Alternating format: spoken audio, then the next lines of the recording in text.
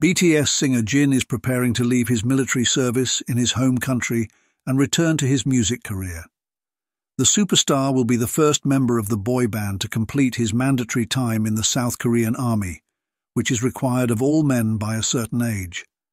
As he prepares to become a civilian once more, fans of the musician are showing their love by snapping up copies of one of his most recent solo offerings. Jin's Super Tuner mounts a showy comeback on iTunes in the United States ahead of his release.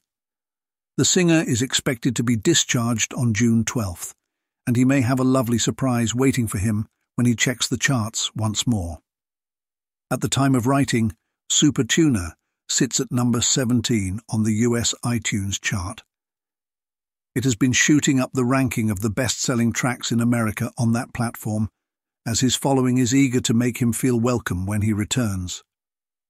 Super Tuner is one of a relatively small number of solo songs that Jin has released outside of his work with BTS.